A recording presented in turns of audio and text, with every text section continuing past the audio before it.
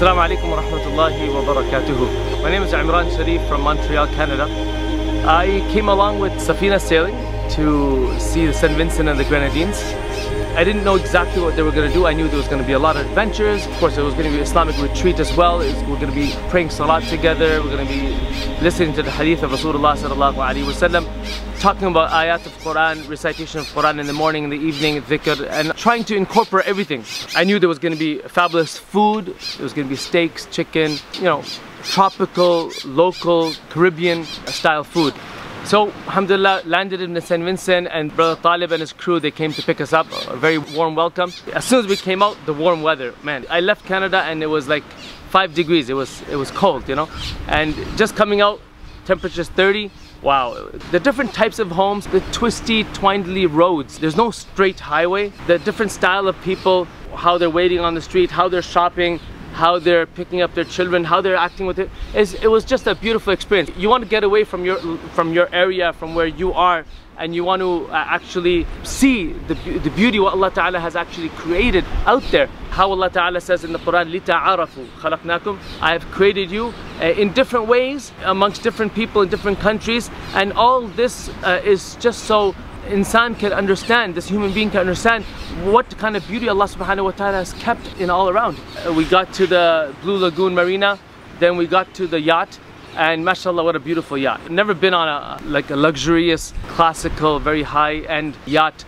The cabins were beautiful. You had a nice bed for the couple. There was a nice bathroom, your toiletries, a nice shower. The first adventure that we had after Fajr prayer on Friday, we went off to the mountain Sofier. What a beautiful mountain. 4,000 something feet. With the permission of Allah, with the help of Allah, we started off making dua and we went. And after 15-20 minutes, we hit a stream, a nice stream of cold water.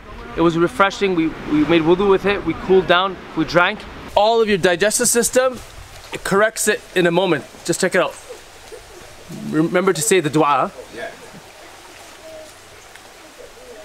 Subhanallah, this is the best water you can ever find. But I really wanted to do it because I wanted to get up there and see the crater, like where the volcano actually erupted. It was mountainish, then we were walking through a tropical rainforest. We're walking through rocks, we're walking through all kinds of trees, looking at different creation of Allah subhanahu wa ta'ala, the trees, the different texture of the leaves. Subhanallah, some of the leaves were very paper thin, but some of the leaves were like cardboard. It was like so thick. Going up was a spectacular journey. And we were just saying Subhanallah, Subhanallah, Subhanallah, how Allah Ta'ala has created this for us. Allah Subhanahu wa Ta'ala says that الدنيا خلقت لكم أي لخدمتكم. Dunya, this world has been created for your service, so that you can continuously obey Allah Subhanahu wa Ta'ala and learn from everything around you. So alhamdulillah, we pushed ourselves to get to the top. The last 20 minutes of the journey, we were in the clouds. And wow, it was beautiful. Can you imagine, like you're just in the clouds. There was many educational sessions along the way, explaining the types of rock, explaining the types of sand, and that's why I came on this trip, because it helps you understand the qudrat of Allah subhanahu wa ta'ala. And when we got to the top, mashallah, our team had gone ahead and they cheered us on. They said Subhanallah, Allahu Akbar. We all said Allahu Akbar, Takbir, Allahu Akbar together. Then we look down and we see the crater where it actually erupted, the volcano erupted. There's a sign and everything that, hey, something happened here. So we did stay there for almost 20 minutes, chilling out, relaxing, taking photos, and just, interacting. And then we gave adhan on the top of the hill. Allahu Akbar, Allahu Akbar. Allahu Akbar, Allahu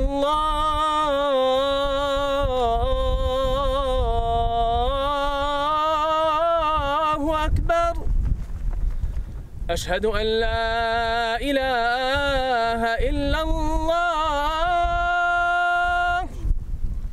Ashhadu an la ilaha illallah. It was a very spiritual thing as well, and just everywhere you look, east, west, north, south, whether you look in any direction, you see the qudrat of Allah subhanahu wa ta'ala. We got to the bottom of the mountain, tired, dripping sweat, but nothing like it. And you have a khutbah in less than an hour. Khutbah less than an hour. Let's go. Now we're going back to our yacht after praying, going for Jumu'ah Salat in mainline Saint Vincent, the biggest mosque, and then going back onto the yacht. Our chef had cooked us up some nice food, and after partaking lunch on the yacht, we started sailing. The first step we went to is Beckaway. The sail to Beckaway was, I think it was maybe 2-3 hours. Just looking across the horizon, you see the blue water, green water, and you can see through at least 5 feet in the daytime. In Beckaway, there's some scuba diving places. You can get your certification, and then you can actually go and explore. We see online beauty. We see mountains, we see plants, we see trees, we see animals. You know, Allah Ta'ala has kept much more beauty below the sea level. When you go deep inside the ocean, it's something to see. We had our meals, we had breakfast, lunch, dinner, we had all kinds of snacks. We had our butler, our steward, he was making tea for us whenever we needed. We had some spectacular kinds of fish, chicken. Our chef whipped us up spectacular food. We have dessert every night. There was sour sap. Wow. And all the different bananas. Just going to the fruit market, the vegetable market, and just seeing all the different types of the texture of the fruits. Like you can't beat this, you know, like where are you gonna get this? You're gonna go to Vancouver or like Arizona? I mean, like, no, you can't get it. Yeah, I mean, like, there's beautiful things in Vancouver or Florida, Miami, Arizona. Exactly. Yeah, you know, but you're not gonna something get this tropical like this, something so refreshing. Wait till we get to coconuts. Well, I can't miss the coconut water. Coconut water was just spectacular again. It was just soothing, it was refreshing with the beautiful tropical surroundings. It's something mind-boggling. We learned a lot from the captain. He would explain to us how a sailing boat would sail. It was something very nice. You know, you understand when they dock the boat, why do they dock the boat in the way they dock the boat. There's so much to learn. Allah Ta'ala has kept so much for us to learn and understand and experience. And unless we don't go and do it, we're never gonna understand.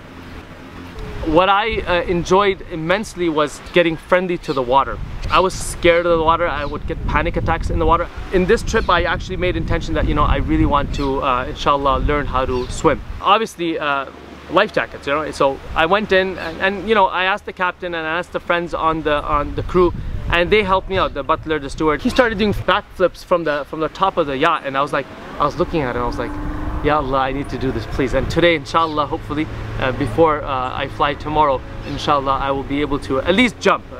I'm not sure about the backflips and all that, but inshallah, I would like to jump from the top deck into the water without a life jacket. If you tell the captain that you want to hit calm water so you can understand how to swim, they will take your request into consideration, and they will alter the itinerary. The itineraries are not built in and not written in stone. You can always alter and change. Eventually, I said, you know, I got to do this. I took the life jacket off, and alhamdulillah, I started with a rope and I went back, and alhamdulillah, I was able to float in the water without a life jacket. Now, I couldn't have done this without their encouragement. That's something, it's personalized, you know? So I appreciated that much with their help that they gave. Then we got to this place. This place is the Tobago Keys. Tobago Keys is just small uninhabited islands, small areas. Some of them are so small, in 5-10 minutes, you can walk around the entire island.